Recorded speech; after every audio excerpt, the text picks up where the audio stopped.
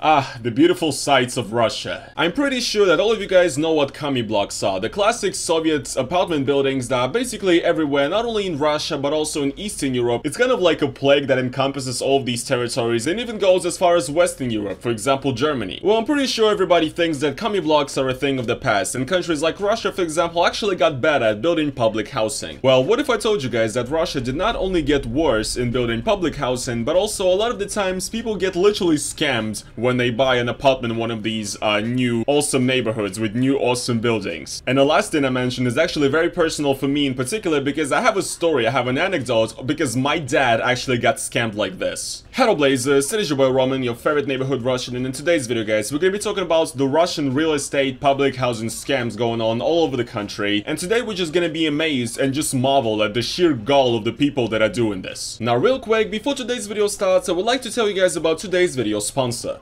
Raycon. If you guys don't know what Raycon is, it's an established brand that creates high-quality wireless earbuds that are basically just as good as any wireless earbuds on the market, but they come at half the price. Their newest model, the E25 earbuds that I have right here, are pretty sick. Not only are the packaging and the earbuds themselves extremely compact, I don't know how well you can see them right now because of my luscious lux actually, but they're pretty comfortable and pretty compact as well. The noise isolation on these is pretty sick, and also they offer 6 hours of playtime, seamless Bluetooth pairing, and even more bass. So just in case if you guys want some epic earbuds like this for yourself, then go over to the link down in the description to the special offer I have for you. Go to buyraycon.com/NFKRZ and get 15% off of your order. I don't know, I've been using Raycon for a while now and they're pretty nice, and actually they do not fall out of my ears, which is a very big advantage. And I mean, they're wireless earbuds. It's like the most convenient thing you can possibly get. So yeah guys, yet again, if you want to get yourself a pair of nice wireless earbuds that will not break your bank, then once again go over to buyraycon.com/NFKRZ and get 15% off of your order. Huge thanks to Raycon for sponsoring this video, and let's get right into it. So what are we talking about? You see, the current situation in big Russian cities is like this. Most of the city is usually already built out of Soviet buildings, so you would have Kami blocks, old Stalinist architecture, like more in the center. Usually that's the most like expensive apartments and stuff like that, and it's very often that regular Russian people cannot afford to buy an apartment in a building like that. This is where Novostroyka comes in. Novostroyka is a type of building that is usually built somewhere around the outskirts of the city in a new neighborhood, and essentially what happens is that a certain company, a contractor, they either gather money from investors or from the government or both, and what they do is that they take a particular land outside of the city, somewhere on the outskirts of the city, and they promise to build a new neighborhood in there, full of great apartment buildings with great affordable flats and apartments, as well as usually promising to provide all the infrastructure needed: stores, schools, parks, kindergartens, etc. And the thing is that not only most of the time are these new neighborhoods absolutely awful, like even if the infrastructure is built, sometimes it's so terrible that like schools cave in on themselves and collapse. There's been situations like that. Sometimes the buildings themselves are just awful, but most of the time the planning is just awful in itself. Like, I just find it so absurd that Russia, a country with like the biggest landmass in the world, builds apartment buildings that are 20, 30 stories tall. But that's whatever. The biggest problem is that what usually happens is,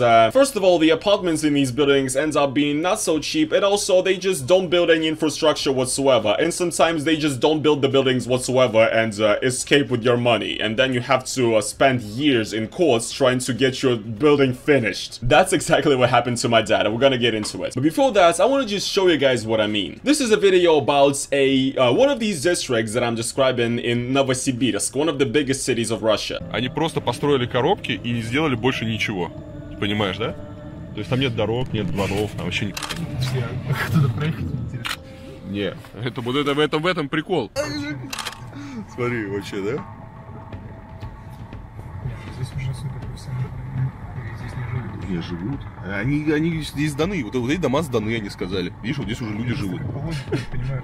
I want you guys to understand. You guys might look at this and you might say, this is a construction site. These are buildings that not yet lived in. But no, this is the way they finished the buildings. This is not a construction site. This is a residential neighborhood. Там человек стоит, курит.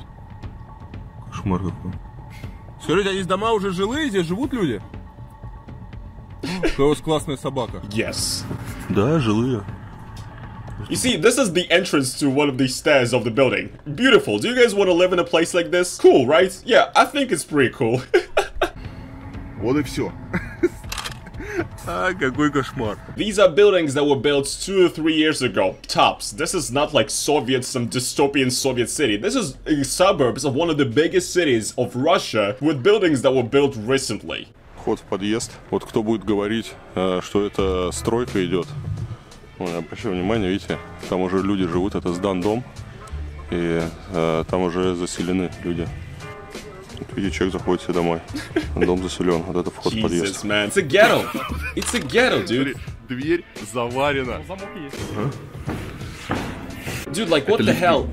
Это вместо лифтов они сделали из... Yeah, there's no elevators. There's like no railing on the stairs or anything. Look at this dystopia. There's no roads. You know what this looks like? You know, like when in Half-Life 2 you're flying outside the map with no clip and there's like only buildings and there's like no actual roads or textures there or whatever? This is what this looks like. This is literally like, there's just buildings, there's no roads, there's no textures. It's all like it's all a blur. That's the real city right there. This is just an out-of-bounds area right here. This is GM construct is what it is. Судя по лаю, собаки кого-то сожрать решили. Jesus. Только что Сергей такой спрашивает, а как здесь ночью ходить, здесь же нет фонарных столбов. Блин, здесь вообще ни хрена нету. То есть они взяли, просто в чистом поле, построили вот эти вот панельные коробки, и все. Здесь реально нету дорог, то есть это все, ну, грунт. Везде строительный мусор. Здесь нету столбов, здесь нет тротуаров, здесь вообще ничего нету. При том, что здесь дома сданы. То есть они кажутся, как будто не сданы, но видите, здесь вот вещи на балконах стоят. То есть здесь уже живут люди. При том, что реально нет ни одного фонарного столба. First of all, these buildings are built terribly. You've seen what they look like. Like they're already, the paint is peeling and everything already. There are no lampposts, sidewalks, or roads in the entire neighborhood. This is exactly what I was saying. This contractor, whoever the kind of demon he was, they just decided that they're gonna build a bunch of houses and call it a neighborhood, and they're not gonna provide anything. It's literally just a bunch of cardboard boxes placed in the middle of the field. That's what it is. Хочется понять логику людей, кто здесь покупает квартиры. Что, им приплачивают за это, их заставляют, их под пытками, у них крадут документы и заставляют здесь купить квартиру. Что, вот, о чем человек думает? Когда свои деньги, я понимаю, у тебя совсем нету денег, и ты просто арендуешь здесь квартиру от безысходности, и ну, завтра отсюда уедешь. Но как можно вот добровольно здесь купить квартиру, я не понимаю. It's because people don't have money. This is the problem with Russia today, is that people are so desperate. A lot of people don't have money to buy decent apartments, so they have to resort to these neighborhoods built in the bumfuck nowhere or in the suburbs of the cities where there's nothing. Ходим в комнату. Панели вижу. Плохо пропенены, просто промазаны. Jesus Christ, man. Межкомнатные. It looks like a war zone, but this is like a newly built apartment. Я себе обещал больше не материться, но я давно не видел такого низкого качества строительства, такого убогого жилья. Вот там дети играют на строительном мусоре.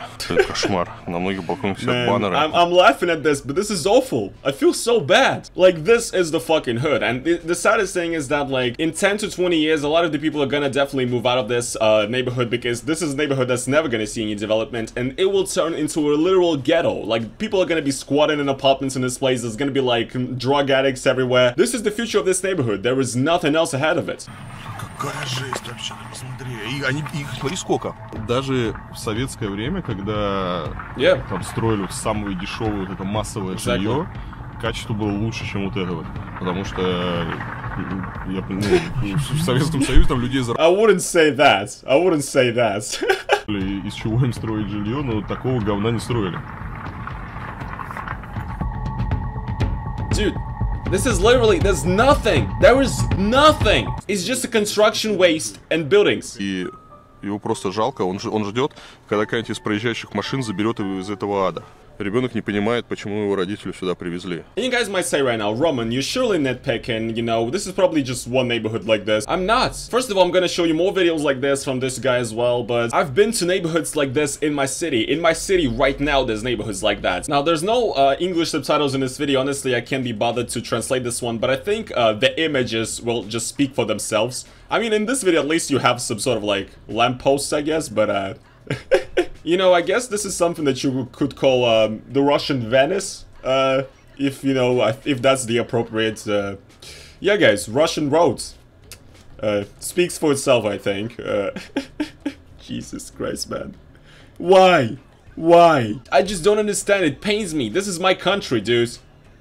What is this? And like, this is not even like, I'm not even looking at this, I'm like, oh my god, this is something I've never seen before. No, my city has plenty fucking places like this, dude.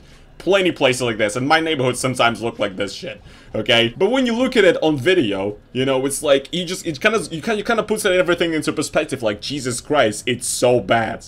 We're so fucked. And this is again what I've been saying. So this is again a good example of these panel houses they built. Once again, they built these huge towers in the middle of nowhere. There's nothing around them, and it creates new ghettos. That's basically what's going on here. This pains me because, oh my god, I've seen this shit so much, man. And they build new nice houses like, yeah guys, this is a nice neighborhood. No, it's a shithole.